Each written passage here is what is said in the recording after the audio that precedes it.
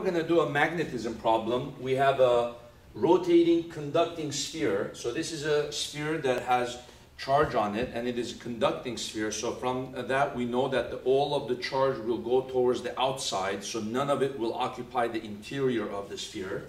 And the sphere is rotating like this with a frequency of f, and the charge is q and the frequency f. We want to calculate the magnetic field anywhere along the axis here, and then we'll do this with some numbers too, see what we're getting.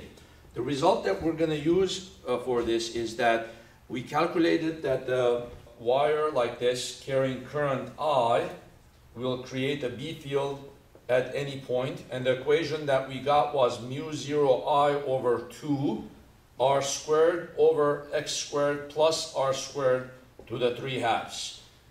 So that gives you the magnetic field anywhere for a current carrying wire.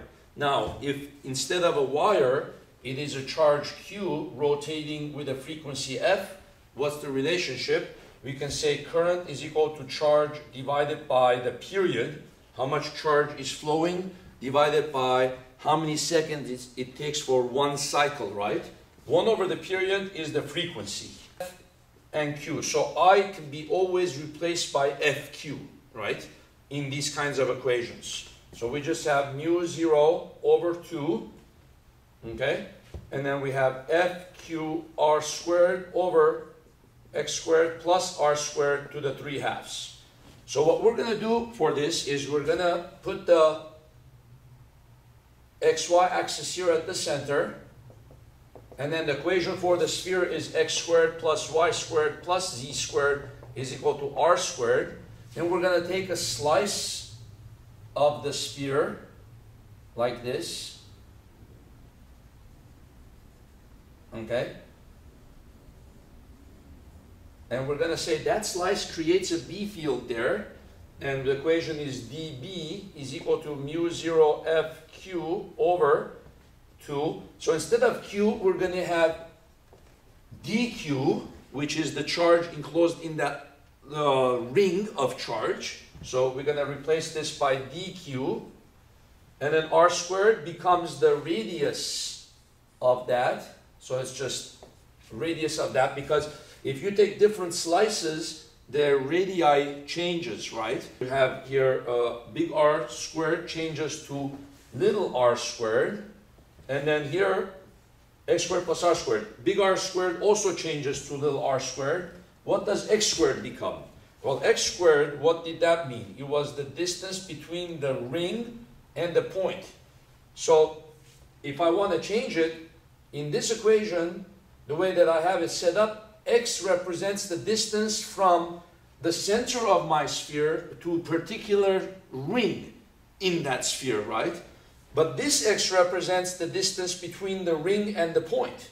So this x represents this distance, right? How could I write that?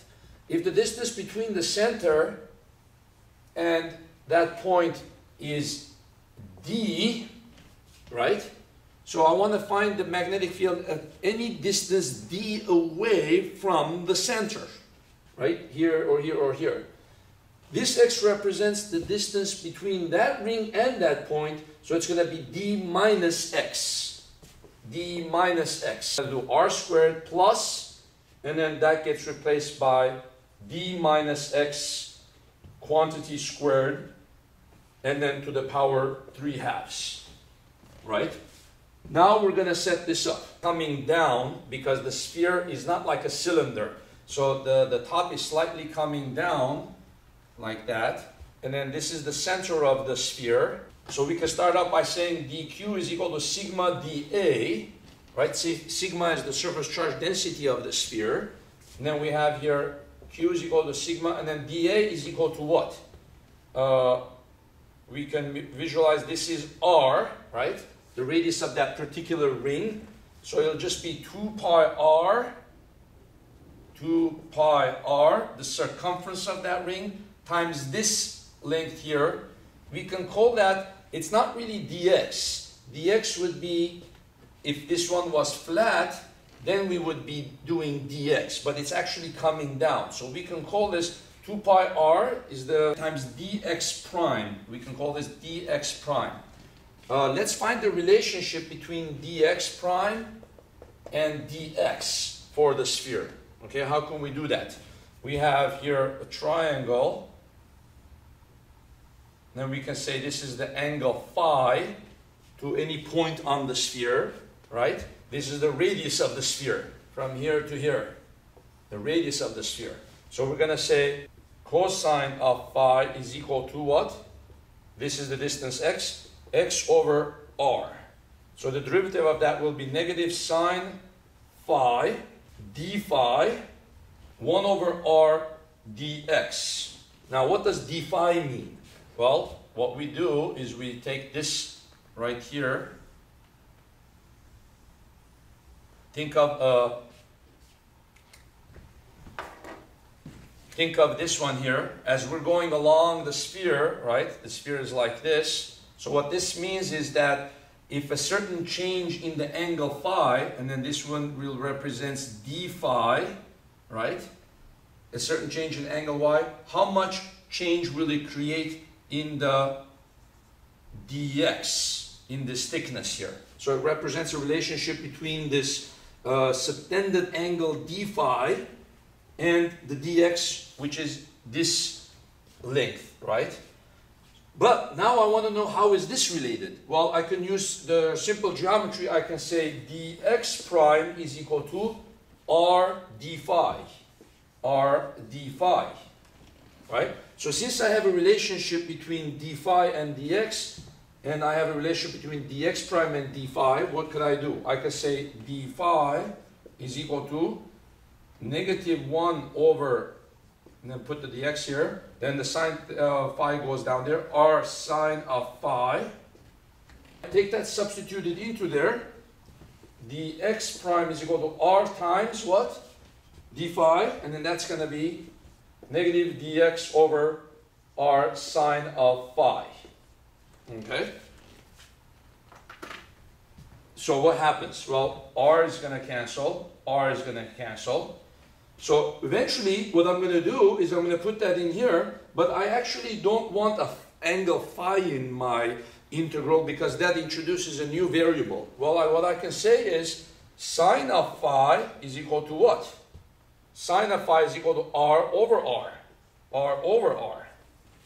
That one is okay. I can substitute that. So I can say dx prime is equal to negative dx over sine of phi, which is r over r over r. And then I finally found the relationship between dx prime and dx. So negative r dx over r. Okay?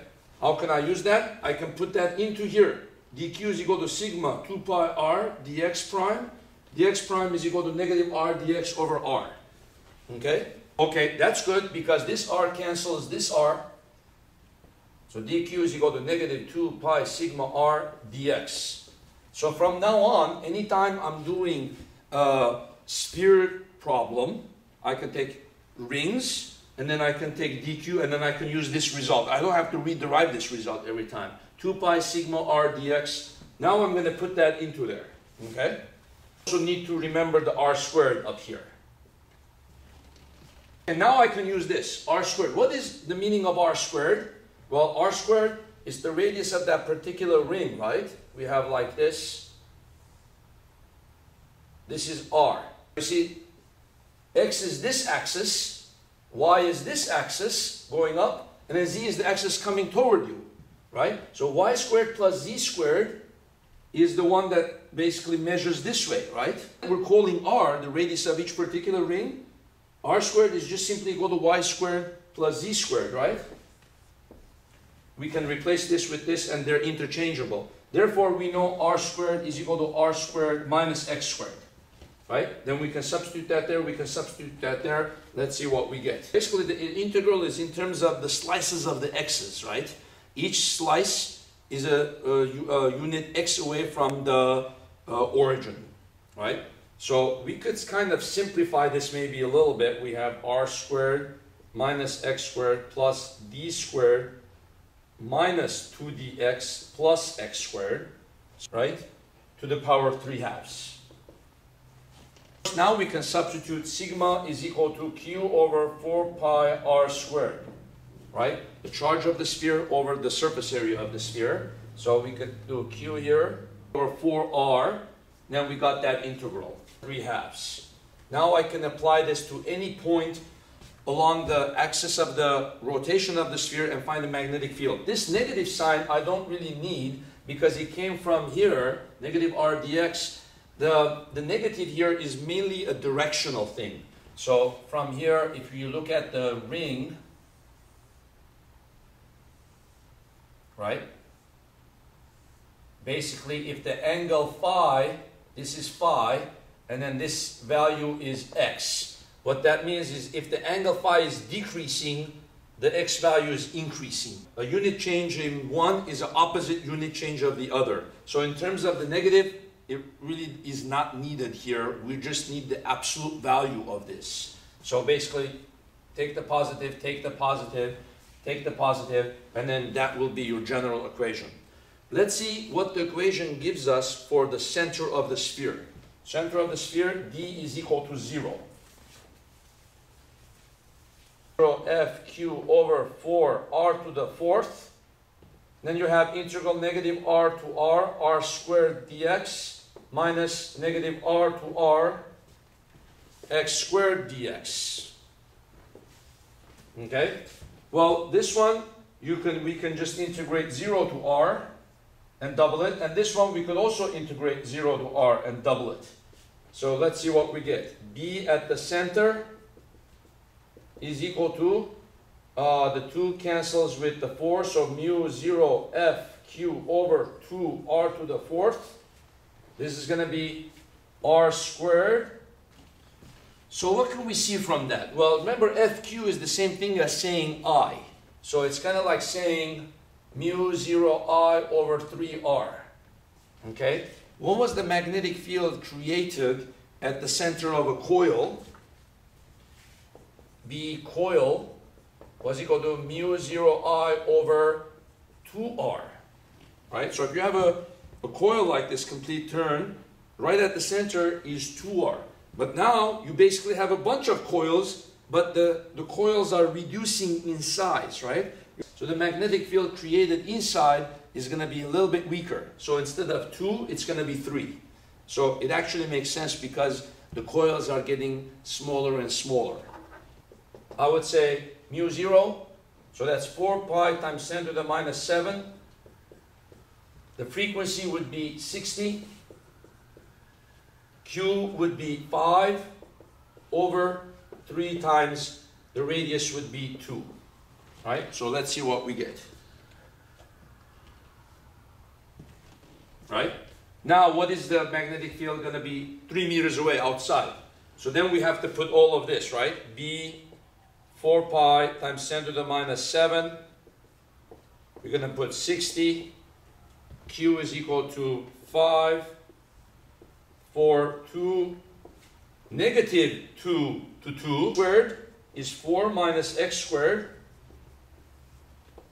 Then you're going to have 2 squared plus 3 squared, right? The distance is 3. So 2 squared plus 3 squared, what is that? 4 plus 9, 13, minus 2 times the distance d, 2 times d, and then d is 3, right? So that's 6. And then x is just x. 3, 9, 5. Then you multiply it by the negative 5 teslas.